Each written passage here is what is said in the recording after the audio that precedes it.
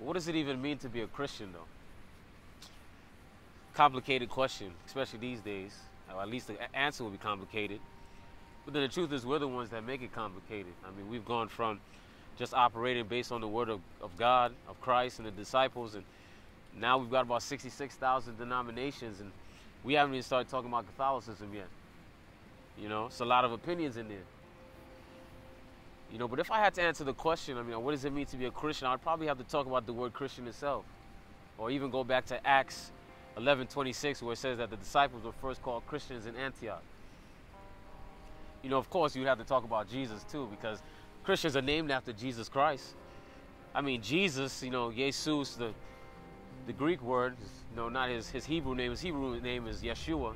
You know, Yeshua basically meaning the one through whom salvation comes. The one through whom Yahweh will bring salvation. And then Christ it's a Greek word too, but it's the best word they could find to describe their word for Messiah, Mashiach, the anointed one. So Jesus Christ basically means, you know, the anointed one through whom God will bring salvation. The one through whom Yahweh brings salvation, Jesus Christ.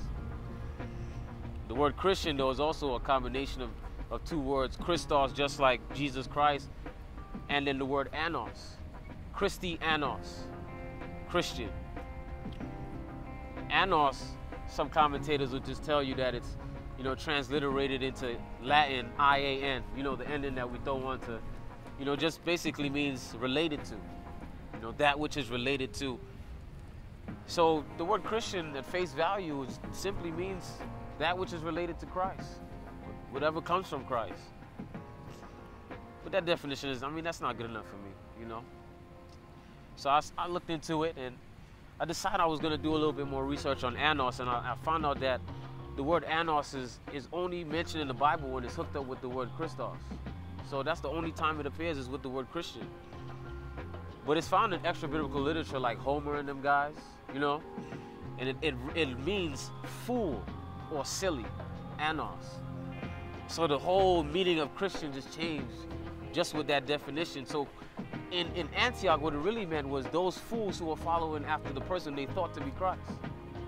It wasn't even a positive name. It was like they were making fun of them.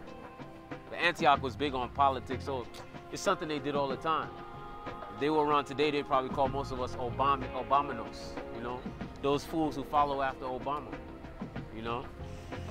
So, you know, I can understand the name was, it was really making fun of the Christians. And today, I mean, not much has changed. We're still pretty much the laughing stock of the world. I mean, we've gone from preaching the word of God and prophesying to selling prayer cloths and preaching prosperity. And then those on the whole other extreme are preaching messages of exclusivity and sectarianism. You know, we're the ones with the truth, you know? So I can understand the world making fun of us, but all hope is not lost because the word Christian actually has a lot more meaning to it. This is what the word anos literally means is to operate as if having no mind of your own, like not even any brain, you know, like your head is just empty. Anos.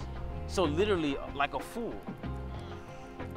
And so even though the Antiochians meant it for degradation and a negative connotation, the word Christian carries in it what it takes to actually be a follower of Christ. Having absolutely no mind of your own, following after Christ. So I can imagine why Paul would say, let this mind be in you, which is also in Christ Jesus. Who thought it, you know, nothing to make himself of no reputation, but made himself like a human and suffered the death of the cross. Or even why he says that we shouldn't be conformed to the things of this world, but transformed by the renewing of our minds daily. Could you imagine if Christians really had the mind of Christ? I mean, have we lost our minds?